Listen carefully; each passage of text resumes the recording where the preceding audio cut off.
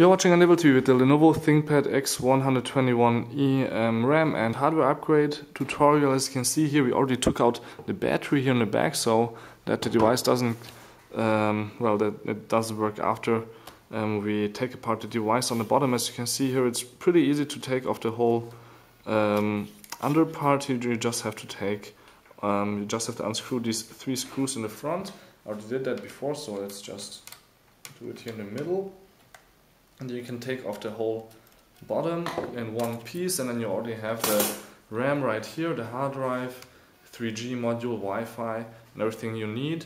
You can upgrade up to 8 GB here. As you can see, we have 2 DDR3 slots, and the hard drive has 2 more screws that you have to take out.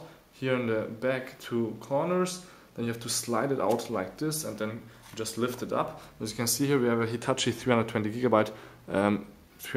GB model, yes, 7mm and not more.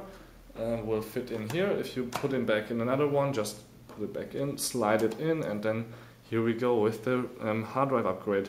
RAM, the same thing, you just pop it out, upgrade to 4 GB on both sides, or 2 GB on both sides, or anything you like, up to 4 gigs, and you're set to go. Thank you much for watching Lenovo TV. My name is Balázs Gál, and until next time, tune in again with more hardware upgrades, tutorials, and more.